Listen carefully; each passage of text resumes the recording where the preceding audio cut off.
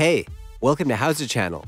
In today's lesson, we will teach you how to change text size in File Explorer in Windows 11. Open File Explorer to see the current size of the text. Click on Windows icon on the taskbar. The menu will pop up. Click on Settings. Select Accessibility from the left-hand list. Go to Text Size. Look for Text Size Scale.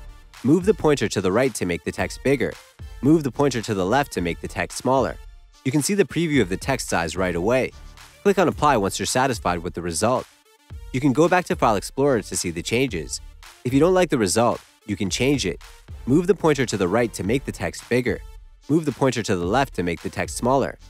You can see the preview of the text size right away. Click on Apply once you're satisfied with the result. You can go back to File Explorer to see the changes. That's it. Thanks for watching the video. Please like it and let us know if you used any of our tips and tricks.